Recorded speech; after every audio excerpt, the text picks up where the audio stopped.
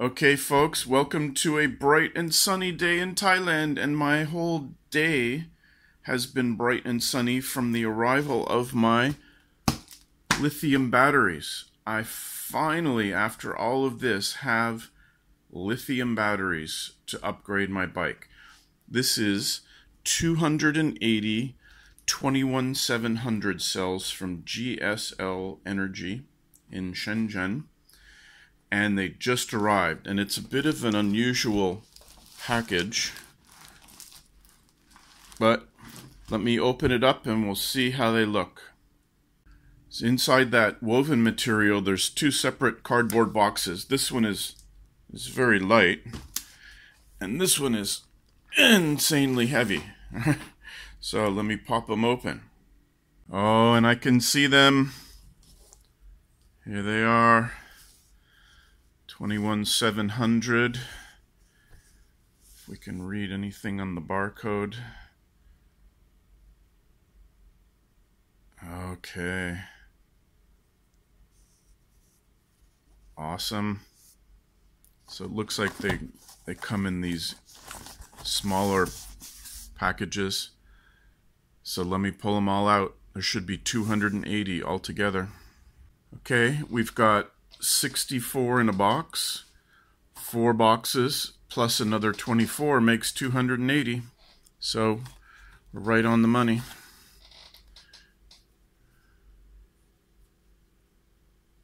Oops. There we are. LR21705A and a serial number. So let's check out with the voltmeter and see what they're sitting at. Back in the days when I was going to do the 18650s, I built up this little testing platform that then plugs into this battery tester and balancer device. But I can't use this one, and I couldn't find any 21700 holders, so I 3D printed one and then built up this new platform for 21700s. But I had a little bit of an adherence problem in CAD, so I got to work on that and build that up, and then I'll be able to run the cells through the test process. Okay, so out of the box from the factory, we're at 3.484 volts, which is good, right in the sweet spot of the cell. And I just need to finish building that testing platform and I can run it through that machine. So, signing off for now. Happy with a box full of batteries. Moving forward on my new battery pack. Okay, here's the detail on my order. You can see GSL Energy from Shenzhen. This is a follow-up to the meeting I had with them at the electric vehicle show in Bangkok. I walked past their booth. They had a lot of lithium cells on display. Got into a conversation with one of the managers, Jim, who was very, very helpful. Here he is, Jim Deng. Very helpful. We were, within 5 minutes, we were sketching out the requirements for my battery pack in series and parallel and currents and voltage and trying to fit them into the space inside the battery box in the bike. And now I've got the batteries. It's fantastic. So you can see they're 21700 format, standard lithium voltage of 3.7, capacity of 4000 milliamp hours, which is deliciously high, as opposed to 18650s. About the best you can get for a real battery is about 3400. So I think the 4000 here is comfortably within the capabilities of a 21700 cell. So, and I ordered 280 of them. 240 will eventually be my full pack size, but I ordered 2 lots of 20 more than that, so I can make 2 more modules or have some spares left over. And the price of US $198 is just an incredible price. I'm very, very happy with that. And it cost $85 to ship the box from Shenzhen to Bangkok, right? Then I made contact with their warehouser in Bangkok, and they shipped them to my door, to my condo, for $9. So I'm looking at $648.40 for almost 4 kilowatt hours of 21700 lithium batteries, which is just fantastic. Now let me pop over and show you the spec sheet for the cells. Okay, here's the spec sheet. Let's just scroll down a little bit. IFR 21700, that's good. Table of contents. This is actually a typo. They must have done a copy and paste from the 18650 spreadsheet, spec sheet, but that's okay. So 21 by 70, perfect. And here's the technical parameters. This is what we care about. So the standard capacity, 4,000 milliamp hours, and that is at 0.5 C. Now in the world of lithium batteries, the C represents the capacity of the battery, so 4,000 milliamp hours. The 0.5 C here refers to how much current you can put in it in the charging phase. So it's 1/2 of the capacity.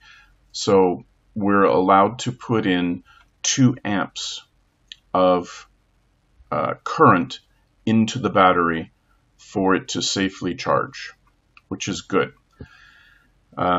It's got a range of capacity due to manufacturing pluses and minuses, which is good. Standard voltage. The cutoff voltage, where you never want to go higher, is 4.2 volts, which is standard in the world of lithium batteries.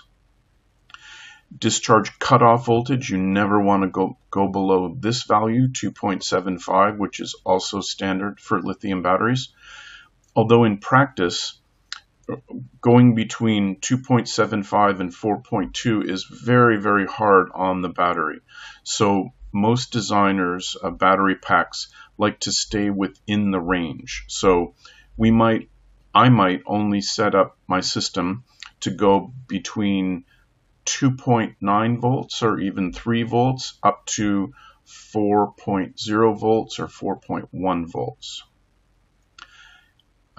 700 cycle charges, design life, which is fantastic. And after you've charged it and discharged it 700 times at 100% depth of charge, so you're hammering the battery at its maximum limits, it will still have at least 70% of its capacity left, which is 2,400 milliamps, which is fantastic. The most you ever want to discharge out of the battery is 3C, which would represent 12 amps, which is just insane current coming out of a tiny little battery like that. And you can even pulse discharge it at 20 amps for up to 5 seconds without damaging it. But you do not want to push these limits. Absolutely don't want to get close to those limits. Scrolling down, they're giving us the characteristics of the battery, which is always good to see. This is the graph that you use to look at your charging.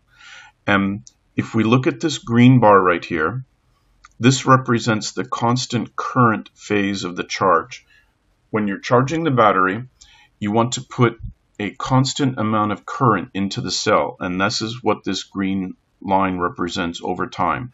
From the start of the charge to here, we want to put 0.5 C worth of current into the battery. And so we're looking at the scale on the right hand side, and this is coming in right at 0.5.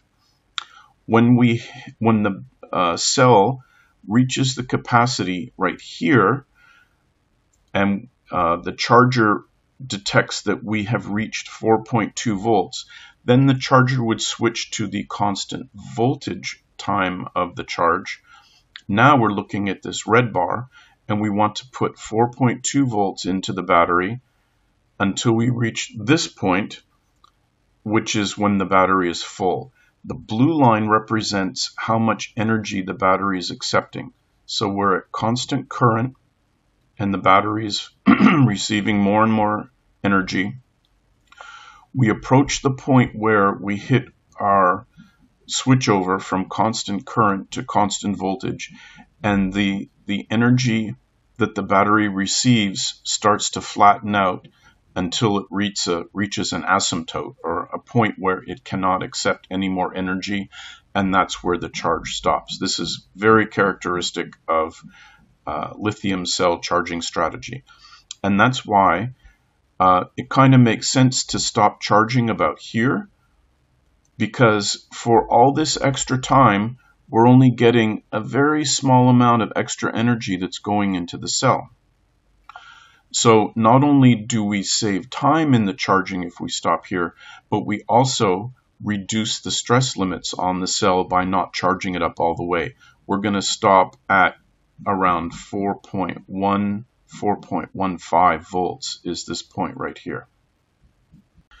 Okay, now let's look at the discharge characteristics, and you can see that they've got several lines, and these all represent different discharge amounts. So at 1C, which would be 4 amps, that's this light blue line, and it's kind of in the middle of the range, which is about where we want to be. We don't want to over discharge the battery, but we don't want to throw some of the power of the battery away for fast acceleration and sustained high-speed riding. So if we discharge at 1C, we're right in here.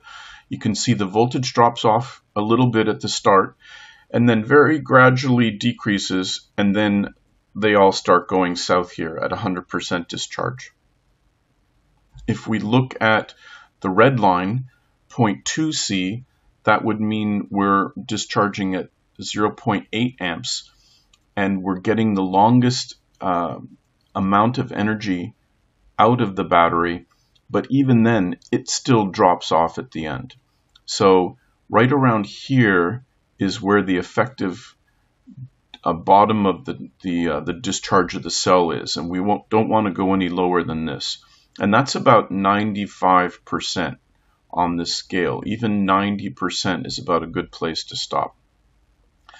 If we look at the 3C discharge, which is 12 amps, you can see the voltage drops off quite a bit right from the start, and then we hit our bottom limit at 80%. Now this is really mistreating the cell. We don't want to discharge anywhere near this for the good of the battery. So I'm going to go on the blue line right here. I'm going to set my system up so I'm right about 1C discharge, or 4 amps per module. They also give us some temperature data and the life of the cell. You can see after 300 full blasts, charge and discharge cycles, we're still at 90% of the life. 300 charges for me would probably be 2 years of really hard riding, everyday riding around town, even 3 years, 4 years of casual riding. So that's very good. Then they've got some safety notes. What they've done is these are their testing protocols, their overcharge protocol. This is how they perform on the battery, and they expect it to not explode and not be on fire. So they're beating the crap out of the cells by overcharging, over-discharging, short-circuiting them, and abusing them thermally at 130 degrees Celsius. And they expect no explosion and no fire as a result of their testing protocols. Dropping on the ground from 1 meter, heavy impact of a steel rod in the middle of the battery, hitting it with a 10-kilogram hammer, an extrusion test of pressing it between in a press up to 13 kilonewtons for 1 minute, and it still won't explode. So for the people who talk about how physically easy it is to damage one of these batteries, no. You can squeeze them, you can drop them, you can smash them, and they're still good.